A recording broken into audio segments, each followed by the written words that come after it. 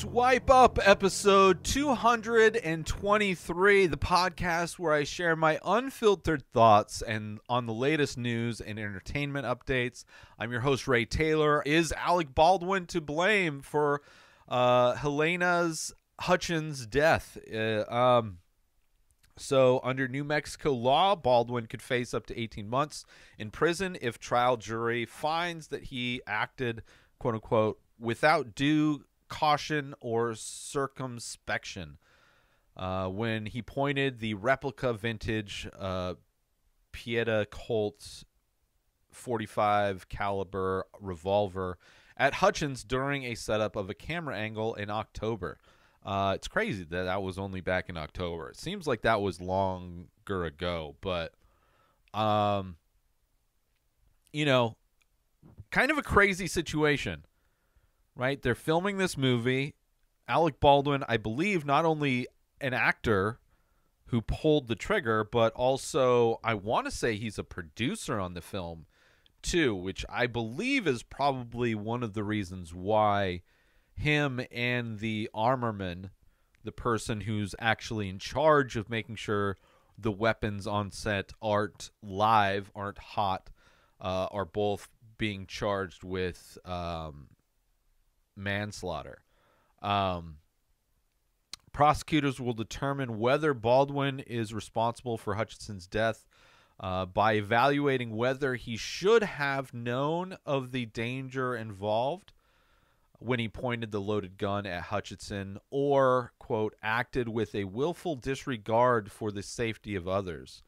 Under New Mexico's involuntary manslaughter laws, Baldwin could face up to 5 years in prison if a jury finds criminal negligence in his accidental firing of the vintage Colt revolver. Baldwin's attorney, Luke Nikas, claims the actor relied on the professionals whom he worked with who assured him that the gun had no live rounds. Baldwin has previously stated that this is not his duty as an actor to ensure the pistol was not loaded with live ammunition, which is generally banned on movie sets. The assistant director, Dave Halls, has agreed to plead guilty to negligent use of a deadly weapon and had told Baldwin that the gun was cold, meaning that it had been checked to make sure that there was no live rounds. Baldwin has said that it was Hutchinson who told him to point the gun at her as she was plotting a camera angle in a church at a ranch outside Santa Fe.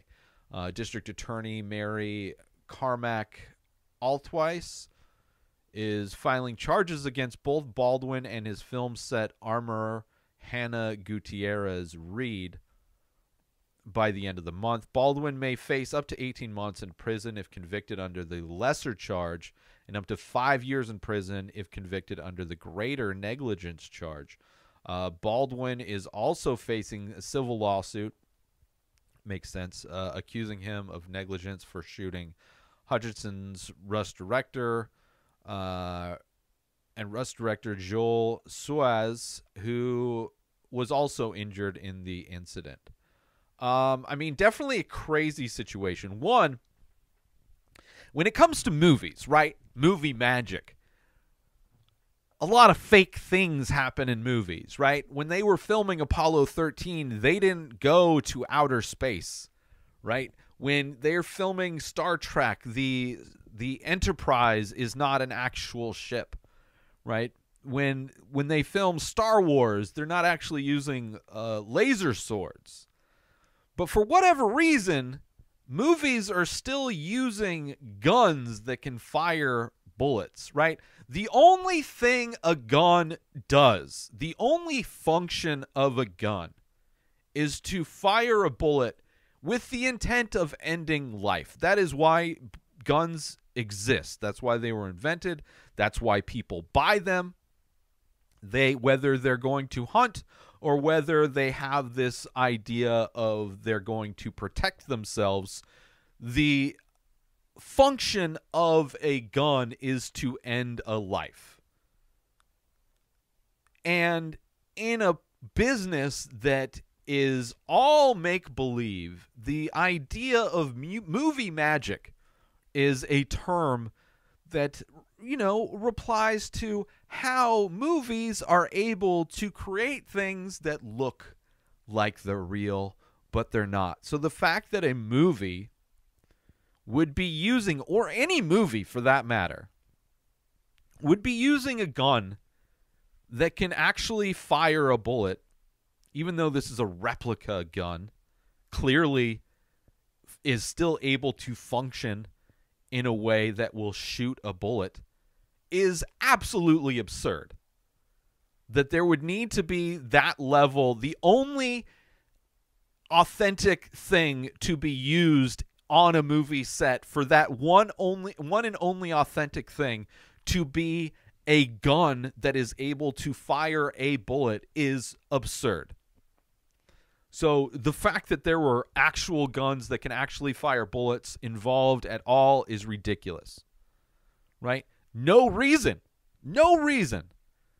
There's no reason to have a functional gun on a movie, in a movie, right? Because they're not in movies. They're not actually. They're shooting blanks, right? So I get that, right? Oh, you kind of get some of the sound. You kind of get some of the feeling of what, but it's all make-believe. It's all make-believe. They don't have to. You don't have to be method when it comes to firearms, right? It's just absolutely ridiculous. So the fact that movies, which I think, especially after this issue, I think there's a lot of studios probably not using guns that can actually fire bullets anymore, right? Which makes sense. You can do all of that stuff in post. There is absolutely no reason to have a functional weapon anywhere, let alone in a place where everything is make-believe. The last place you should have a device that is specifically designed and invented to end life, to have that device on a set. So that is one thing. Also, apparently, when this first thing happened, the crew was out shooting these guns, like playing around, doing target practice or whatever. And apparently that's where the mix-up came, right? They were playing around. They didn't take the real bullets out and put the blanks in. It's, you know, there is a level of negligence there.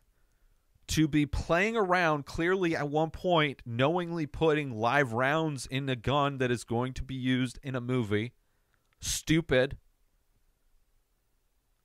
I believe the only reason Baldwin is I mean, obviously he's the one that pulled the trigger, but I think the reason why, not just because he's an actor, it's not his responsibility, but I would imagine as a producer, he holds some responsibility. A producer of a movie is one of the people in charge of the movie. As far as I don't know the actual structural business hierarchy of movie production, but I would imagine that's another reason why he is part of this lawsuit, in addition to the fact that he's the one that actually pulled the trigger.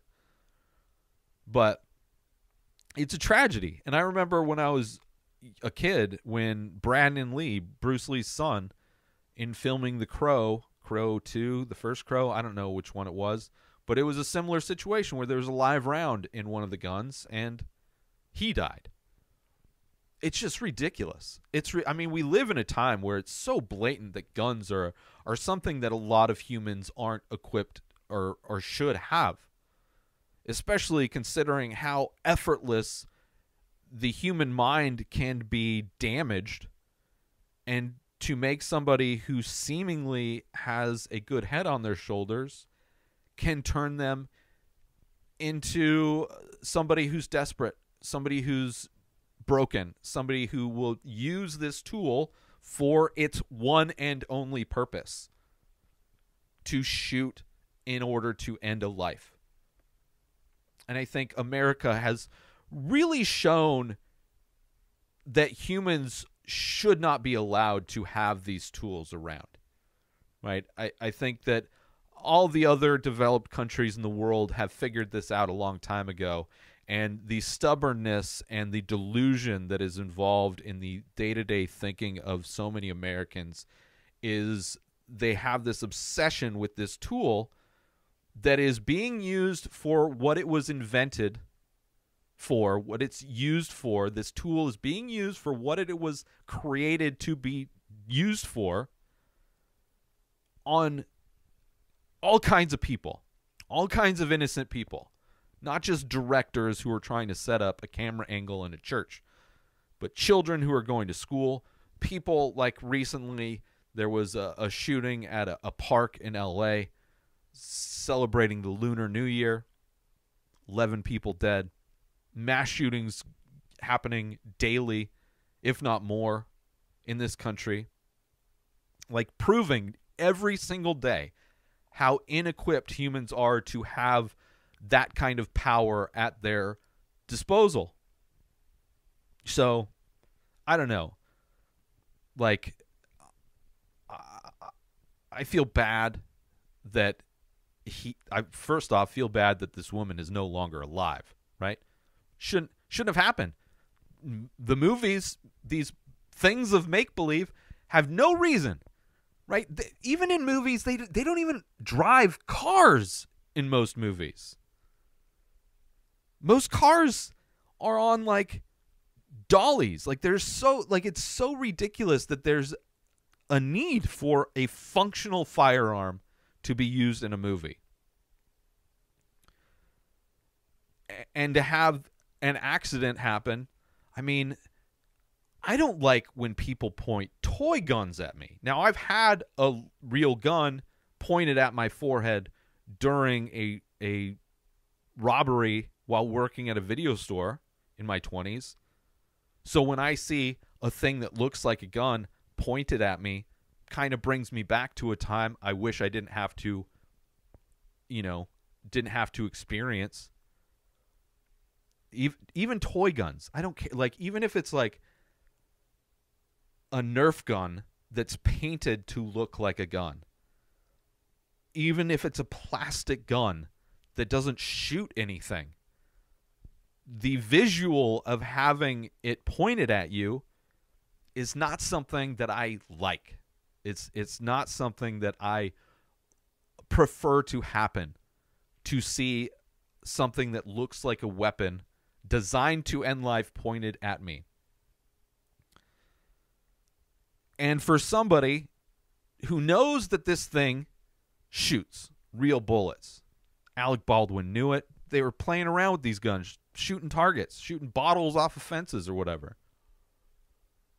Right? You have to, even though you have an armorman saying you're good to go, to just blindly go along with somebody's word, is, I mean, you're assuming a lot of trust in one person, and humans make mistakes all the time, especially if something that has the potential to kill people, right? You have this thing that can shoot real bullets, and you're going to not only point it, what did he pull the trigger for? What does he need to pull the trigger for if she's setting up a camera shot? What was the purpose of pulling the trigger? It wasn't for a take.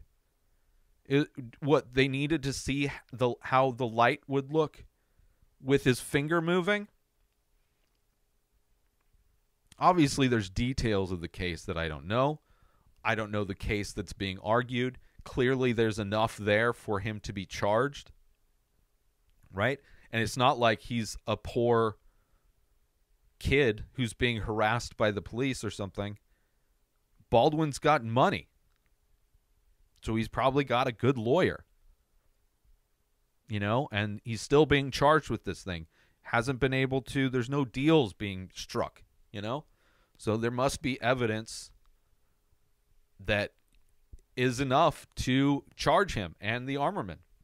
I mean, obviously the person who's responsible for the gun and responsible to make sure there's no live rounds, 100% that person is responsible, right? Is to blame. Alec Baldwin, definitely you hold some blame. You literally pulled the trigger. You were the one that pulled the trigger. Just like I mean, I'm sure already feels horrible. He killed somebody. Not intentionally, but he did an action that led to the death, the direct action that led to the direct death of somebody else. So, you know, I don't know. It sucks. It sucks, but it never should. Like, the guns are just ridiculous. It is ridiculous that like, this worship of guns and this, like, need to have functional guns around. It's just so stupid. People are so stupid. People can easily, just in an instant, your mental health can just take a plummet. One event in your life can happen, and somebody who is normal, safe, and of sound-minded body can absolutely change, and they could want destruction. And to have a tool that can easily end a life by the curling of your finger. Like, human life should be worth more than somebody's ability to do this, to move your index finger an inch. Right? Little babies have the physical capability to end a life using a gun. That's how much power a gun gives a person. And to assume people are going to follow the right procedures and safety precautions is absurd. It is absurd. There's no proof that humans should be given that kind of responsibility. They've never proven themselves to be responsible enough. I don't care how many of these gun nuts are out there saying that they follow the procedures. They're not going to do these things. They keep their things locked up. They know all the training. They trained everybody. I don't care. One event can happen in a person's life and change everything. So, anyway, the story, I feel there's no happy ending to this story, but that's the update. Alec Baldwin might go to prison. And if he goes to prison, it's not like he's going hard time, right? He's going to get... Rich people don't go to the same prisons, even if they commit murder. Chances are he's not... I'm sure he's not going to face anything. And the Actors Guild apparently is backing him too, because, you know, it's not his job as an actor, you know, the Actors Union or whatever. So, I don't know. We'll see what happens with that story, but that's the update. New episodes of The Ray Taylor Show come out every single day. Subscribe on YouTube and everywhere our podcasts are found. Binge the full week over at inspireddisorder.com/plus. Buy Ray Taylor Show merch over at inspireddisorder.com. Have a wonderful day, everybody. Peace out! Today is the day where you wake up and you realize that everything that you've been dreaming about, everything that you've been wanting, every goal and wish and hope that you've ever had can become real. Dreams can come true. What you manifest in your mind, you can bring to reality.